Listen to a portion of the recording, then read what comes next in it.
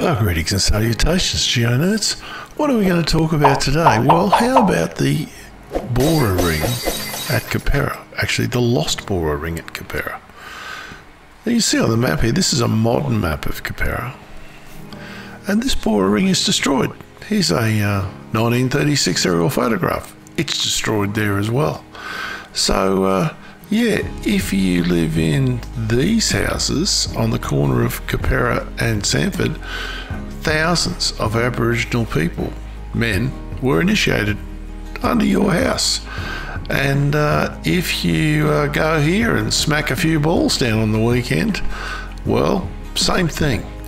We'll go back and have a look at that, but yeah, this is a tens of thousands of years old, and it was destroyed because, you know, it wasn't important.